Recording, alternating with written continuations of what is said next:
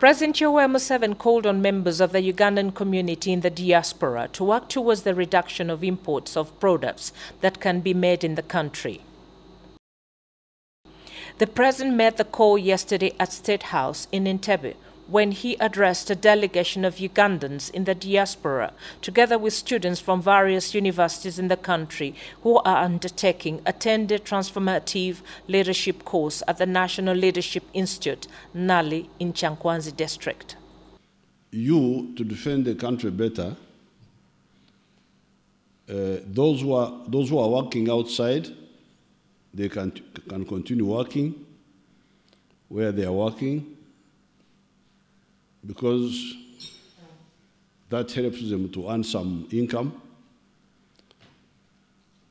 The ones who are here,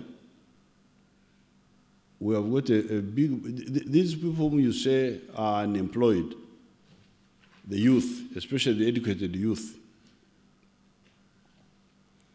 these are not a problem.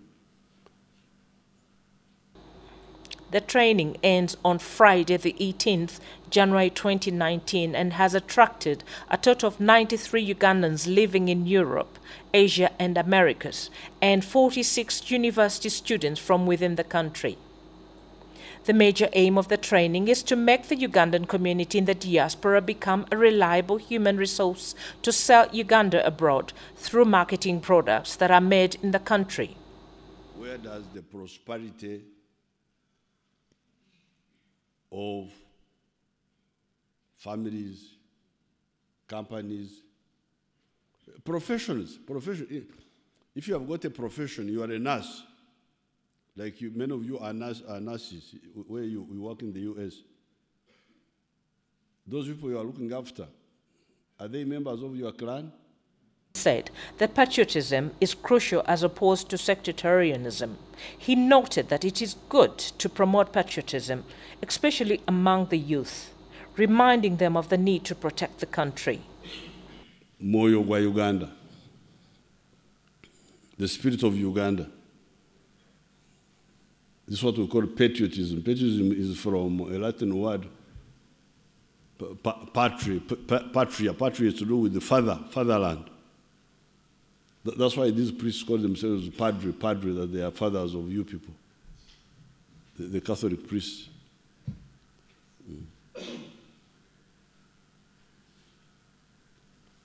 So that's why, while the UPCs, the other groups are talking of sectarianism, for us we say no, patriotism.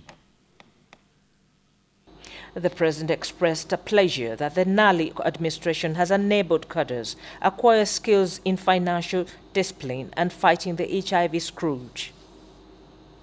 The president advised them strongly to spend less and save their hard-earned finances, saying they should strive to avoid catching HIV/AIDS and also wasting their resources in alcoholism, adding that the recklessness in life betrays their people who have hope in them. Identity in politics, we should instead follow interests. What are the interests of the people? What are the needs of the people?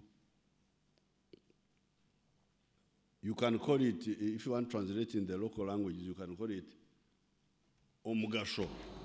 He stressed that the major issue at hand is to solve the challenges of wananchi, not through identity, but interest. Now, once you have these two, then you add other issues. The president also emphasized the need for East Africa and Africa as a route for people's prosperity and said that the regions provide markets for our goods. I appreciate Your Excellency for the lecture given. It has been of great benefit to us. My question is... While responding to questions, the president assured the participants that the NRM government shall make the educated youth. He agreed with the proposal of the Ugandan diaspora community to integrate with Ugandan embassy in promoting the country. The commander of the National Leadership Institute, Brigadier David Kasura, thanked President Museveni for facilitating the training. He said the course targeted transforming Uganda and course participants will become change agents. They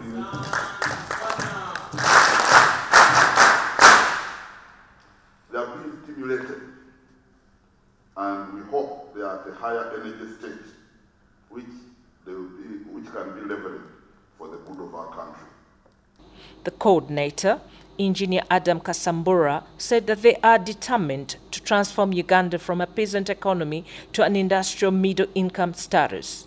He noted that NALI is the best institute in enlightening the Ugandan community in the diaspora about their country. High-ranking UPDF officers who you did assign the work to see the mass plantation of coffee in Uganda.